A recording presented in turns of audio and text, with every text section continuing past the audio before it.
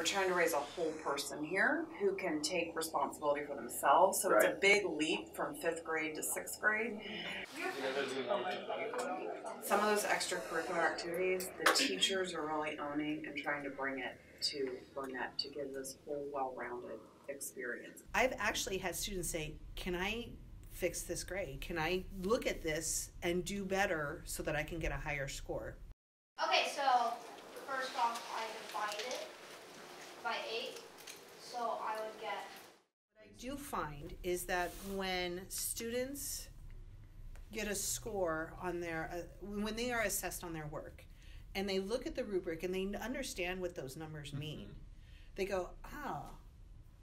I feel like it just allows me to see things differently. Like IB taught me to look at things from different perspectives. I think it's just the way that they grade you on it that makes you think differently about it.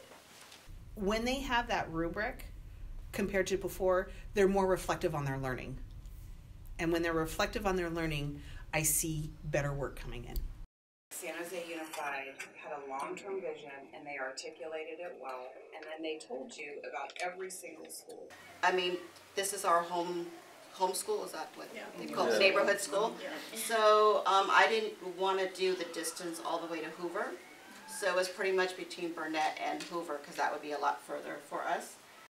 And what is amazing about this district, and to some degree it's the benefit of working with low-income students, is we can apply for and get a lot of grants. And so the equipment we have here, when I talk to people in a higher income maybe, area, they're shocked at what we have. I don't know what to tell them. It's just, if they're convinced to go to whichever school they want to, that's fine.